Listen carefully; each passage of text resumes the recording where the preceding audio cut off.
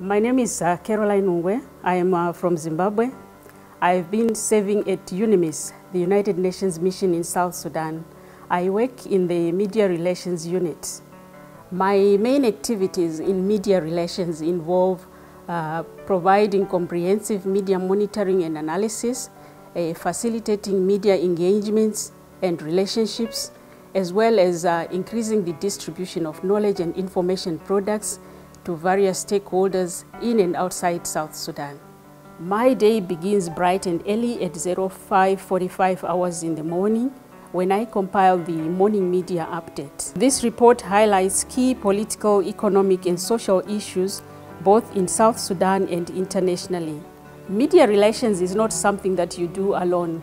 You have to be able to build relationships both within the mission as well as externally with external stakeholders and partners. Prior to the pandemic, I facilitated field visits across South Sudan for international media partners and was responsible for arranging interviews for mission leadership, holding press conferences, arranging regional meetings with foreign correspondents across the region. However, because of COVID, I have had to adapt to new circumstances, while still ensuring that stories from South Sudan are amplified. Stories are critical, especially those that explore the massive peace and security needs of vulnerable groups, such as women and children. Ultimately, I spotlight issues that UNMISS tries to address every day, giving such stories the space they deserve. The work I do sets the agenda for UNMISS, senior leadership and key UN stakeholders, giving them a bird's eye view of the areas within the mission's mandate that require urgent intervention and political engagement. You can call my team the eyes and ears of the mission in a sense, helping deal with key reputational issues, especially during these times of COVID. With the situation constantly evolving, I am proud that my work keeps people informed about COVID-19, while simultaneously highlighting the efforts of UNMISS in support of government and humanitarian partners that are mitigating the spread of the virus.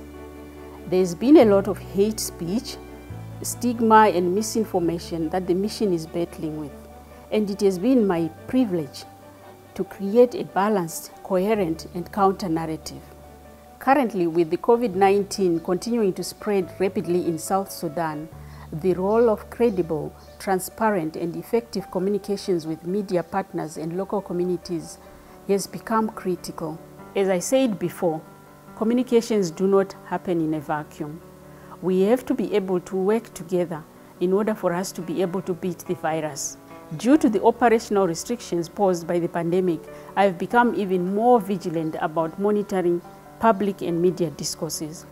I make sure I stay updated with the latest news so that the mission and our humanitarian partners have access to relevant and verified information. Volunteering is a calling, especially during these times when the entire world is in a crisis.